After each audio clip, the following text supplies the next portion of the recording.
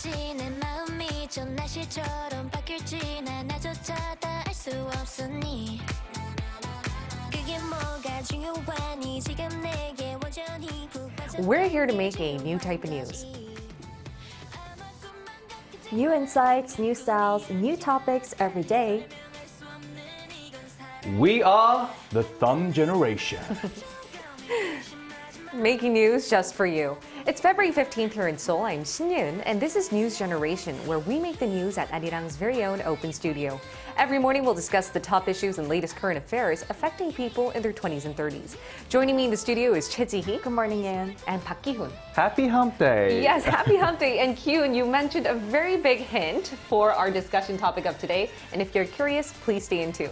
Now, both are here to speak on behalf of those in their 20s and 30s. And moving on, we do make a news feed for the new generation every day. We're looking at the top trending hashtags on social media over the past 24 hours. Here they are. The first hashtag is moon service. South Korea's unmanned space vehicle, Danuri, has sent over its first batch of photos. They're pictures of the surface of the moon, and you can see the moon's largest dark spot, also known as the Ocean of Storms. Now, these pictures were taken just 100 kilometers above the moon with a high-definition camera. Danuri will be continuing its lunar mission and research until the end of this year. The orbiter will also be looking for potential landing sites for future lunar missions. The second hashtag is Hong Kong. Hong Kong has launched a global promotional campaign to finally welcome international travelers. Hong Kong was one of the last countries to relax its COVID-19 restrictions, and the campaign dubbed Hello Hong Kong will last 6 months and will give away 500,000 free air tickets. The tickets will first be distributed to Southeast Asian countries, then the rest of the world. But many in Korea haven't been too excited. Some mentioned how China had recently suspended the issuance of some visas for South Koreans, and some criticized Beijing's crackdown on Hong Kong's efforts for democracy. The last hashtag is suicide. The U.S. Centers for Disease Control and Prevention released recent data on the country's suicide rates. The CDC analysis found that suicide rates increased in 2021. For every 100,000 people, 14.1 died through suicide. Of all age groups, those aged 10 to 24 saw the highest increase. Experts analyzed that this was from the COVID-19 pandemic. Now let's delve a bit deeper into the last hashtag, suicide. Unfortunately, South Korea has the highest suicide rate among the OECD nations. As of 2021, 26 people from out of 100,000 died from suicide in Korea. And that's why the Ministry of Health and Welfare has pledged to bring down this notoriously high suicide rate by 30% until the year 2027. Officials presented 5 key strategies to bring the numbers down. They include expanding the number of suicide prevention centers and mental counseling services to socially isolated elderly and vulnerable teens. It also includes intensive monitoring and inspections of places and tools that are used to commit suicide. Also, monitoring people who've been through tragic accidents or disasters for 2 years afterwards. Police, firefighters, and medical institutes have joined hands to create a suicide prevention squad. Now, let's expand the news feed here to the studio. Ki-hoon, what do you think about the government's goal and measures to bring down suicide rates here in Korea? You know, I think it's great to see the Korean government take action on this matter. Even though 26 may seem like a very small number, South Korea being ranked #1 among OECD nations for the wrong reason is obviously a worrying sign. So I think it's great that the government is taking various measures. And also, as a millennial living in South Korea, I think society frames people who get kind of consulted for these reasons, like for example, depression. They frame them as mentally ill, sick, and even like kind of crazy people, which refrain them from seeking professional help.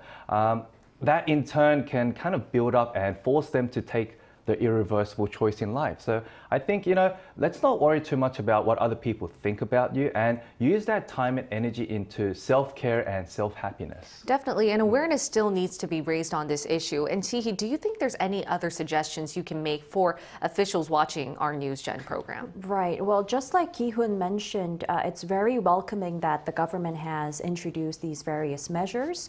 However, reducing suicide rate within the country, I think, will need contribution from the public front as well. So meaning the overall social atmosphere really must change in order to address this huge problem. And we must be more aware of this notorious number ourselves, and we must put in more interest towards those who are in need of emotional and psychological support.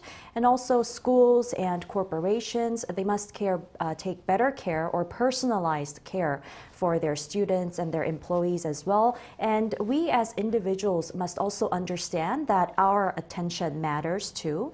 So I did some research on what we can do to really prevent or contribute to the reduction of the suicide rates.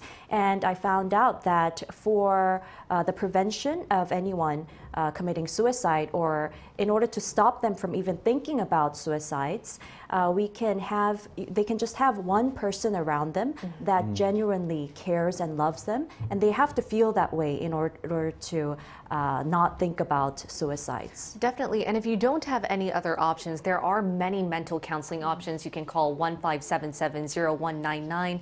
Suicide hotlines are also available at 1393. Counseling is always available 24/7. It's also available online.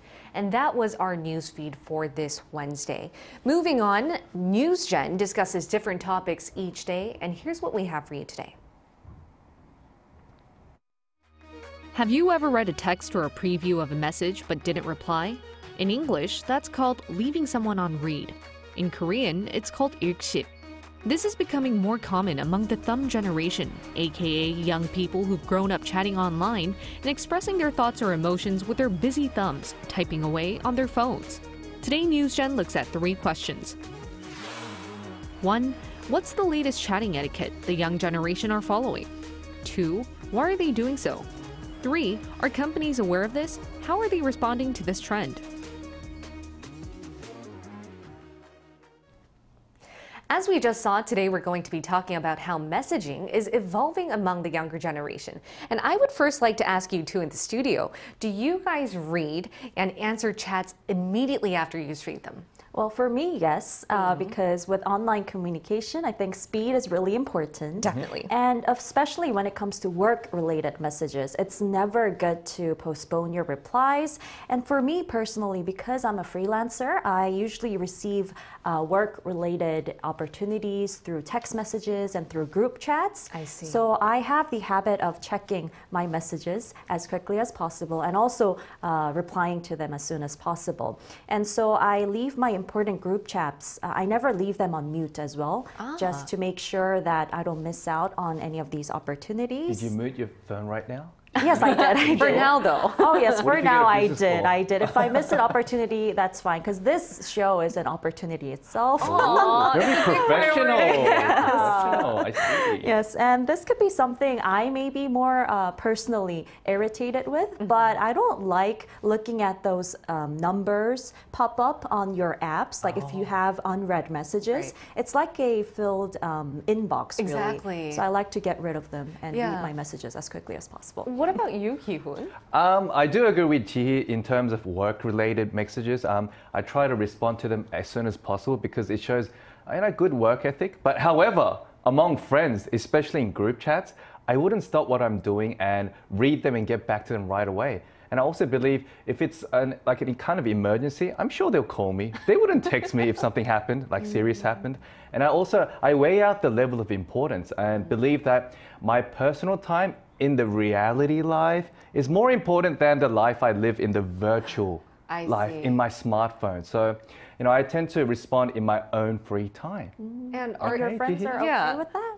My friends, are you guys okay with me not, responding right away? I'm sure they are because I still meet them. Okay, you have some good friends. I do. What about you? Yeah. For me, I think I totally understand where you're coming from because I am guilty for not responding ASAP. But if I do find need to communicate them, I would actually prefer calling them. Calling, really? Yeah, and that's only because I feel like texting limits you from understanding what that person's really trying to Right, say. right. Hearing their emotions. But when you're calling them, you can hear their voice and hear what they're emotionally trying to reach out to you for. Right. Why don't you just video call them? To see their faces as well, facial emotions. Actually, that's one of my favorite options. Oh, really? It is. It is. no. I love video calling. Wait. That's so uncomfortable. Exactly. Not everyone will feel comfortable receiving video calls, They might be in a situation they can. I know, and that is why I think from today I learned from you guys. I will not video call you. I will text you guys first and make sure you guys are comfortable. Okay. Okay, awesome. And I think that's what we talked about before, telephobia, how a lot of youngsters are actually more preferring texting and chatting online. Why is this the case? Well, that's because millennials and the Gen Zs were very familiar with the digital means of communication. And like we mentioned in our phone phobia show earlier, they really are scared of receiving phone calls because they're really scared of making mistakes once they're on phones. And with text, you can reduce this risk, and you can also take a look at what you want to say to the other person, review it multiple times before you send it. And you can also take some time to comprehend what the other person has to say to you as well. And all these are recorded in your group chats or just individual chat rooms as well. And Ki-hoon, but there are still a lot of youngsters that aren't really too quick replying. And we call this, we call this asynchronous communication. First, define what it is and tell us what are some reasons behind this? Well, asynchronous communication means any type of communication where one person provides information and then there's a time lag before the recipient takes it in and responds in their own time. So basically, it's communication that doesn't happen in real time.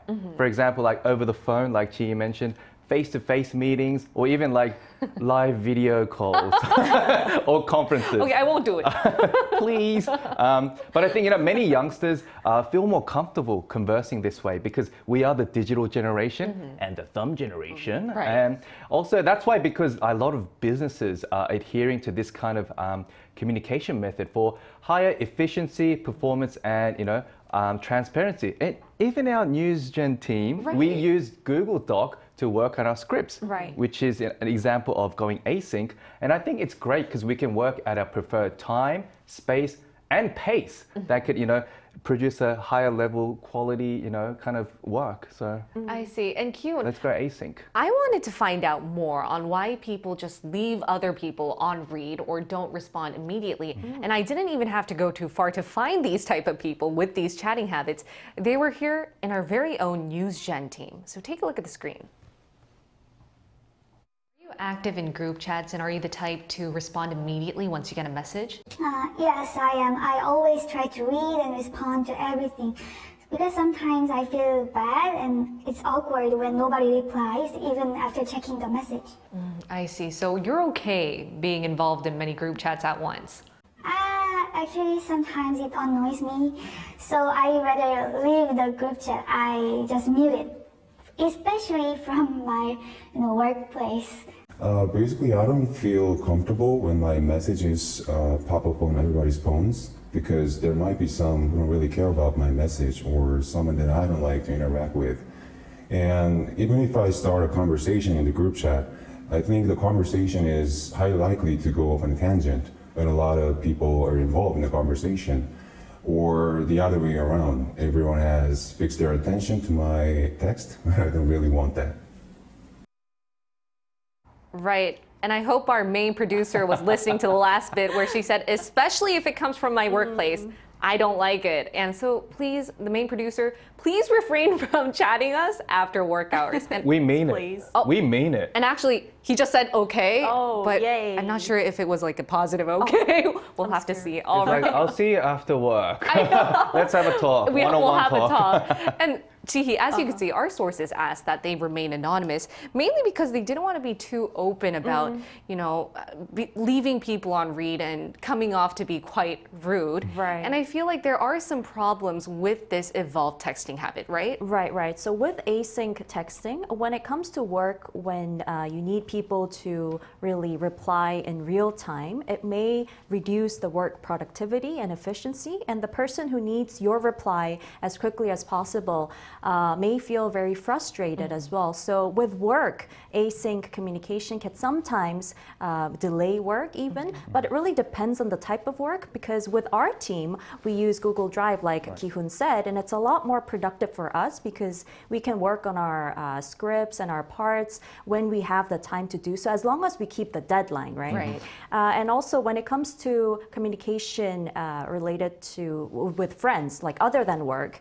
sometimes async communication or texting may leave the other person feeling a little rejected. Right, a little left out. Yeah, a little left out or a little feeling bad, really. But I guess they will have their own situation. So these are really maybe the negative sides of async texting when it comes to work and friendship. Right, but on the contrary, there seem to be good points, right? And that's why people keep doing it. Absolutely. The biggest advantage of going async would be you don't have to go out of your way to communicate with another person. And also, we don't have to feel the pressure of being physically present to talk to someone face to face.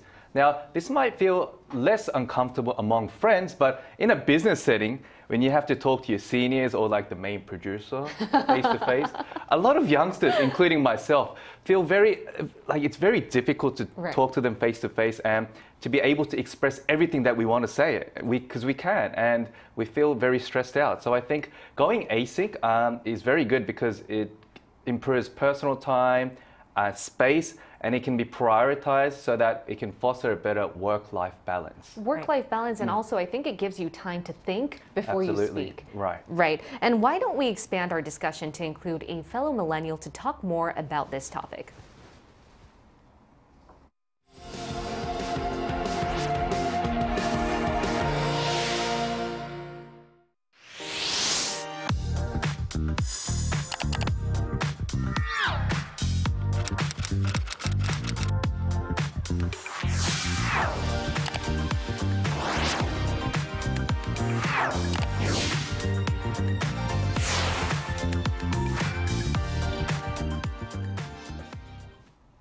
As we mentioned, we're now going to hear from a fellow millennial, and she majored in psychology. She's here to explain the psychology behind the evolving texting etiquette. It's Brooke Prince. Great to have you here, Brooke. Hi, thank you for having me. Good morning. Now, I hear when you first moved to Korea, you were quite shocked or surprised by our texting speed and culture. Were there any differences in Korea's texting culture compared to other countries you've been in? Oh, yes. I've been here for about 6 years, and I would say the biggest culture shock for me was the texting etiquette. Now, let me preface this by saying I am not a good texter in either language, Korean or English. I tend to prefer face-to-face interaction. I get very distracted with my phone, where I'll send a message, I'll set my phone down, do something, and before I know it, for a few hours, I've left someone on read. Even when I don't mean to hurt their feelings or anything, that's just sort of my style of texting. But I learned in Korea that that's a big no-no. I've had Korean friends tell me sort of later in our friendship, you know, Brooke, I wasn't sure you really liked me. I wasn't sure you really wanted to be my friend because of the way you text. So that's something that I have really tried to improve since I've been here. I know that in Korean we have the bali culture, so everything is speedy, you know, and it's also more consistency. So I've noticed Korean communication is pretty much structured around meal times. So you'll get questions like, have you eaten breakfast? Have you eaten lunch? Have you eaten dinner? That's very different from an English style of texting. So that was another difference. And another major difference I noticed was linguistic in nature. So in English, you can send 2 or 3 sentences in one message. In Korean, they'll typically break up even one sentence into several different parts. So true, yeah.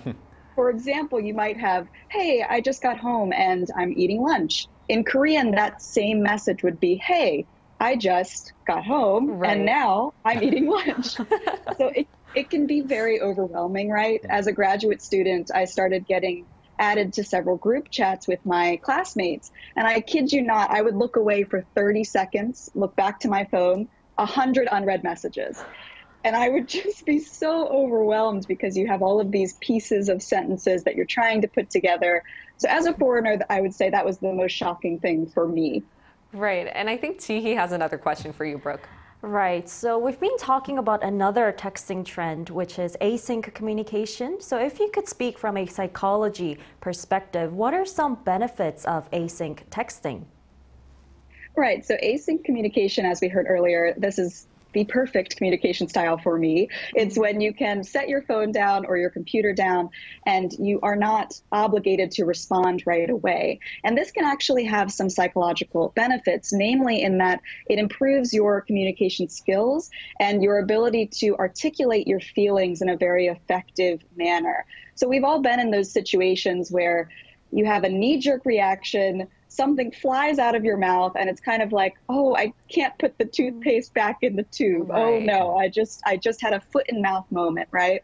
Where with async communication, you have fewer of those moments because you have time to compose your message, to think about what you want to say. So that can lead to more productive conversation. It can also lead to more productive work days overall. So the way that our brains work, we have trouble with something called context switching. So this actually originates from computers. They tend to lag when they have to switch between two unrelated tasks. Similarly, humans tend to lag when we have to switch between two tasks. So if you're at work trying to work and also respond to your messages, your brain has a really hard time switching, and it's very hard to get into that work groove. So one of the major benefits of async communication, in addition to improving your personal relationships, is it can also make you more productive at work.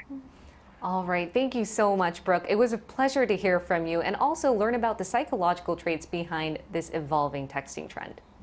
Thanks, Brooke. Of course, thank you for having me. Thank you. Thank you. Bye-bye. Now, all right, given that we are a live morning program, we always ask our viewers questions related to our discussion topic in advance, and we use this time to share with you what they had to say. So we asked our viewers what they think is good texting etiquette. And Murray the Wanderlust said no texting during a meal because unless it's absolutely urgent. What annoys her is when you're texting back and forth with someone and they just suddenly disappear. Yolanda says what annoys me is to be left read but not get a reply. It's better to not open the messages at all than to open them and ignore them. Open the messages when you're free and are able to respond. Graciela Novoa says no texting during meals, class, in the theater, cinema, and so on.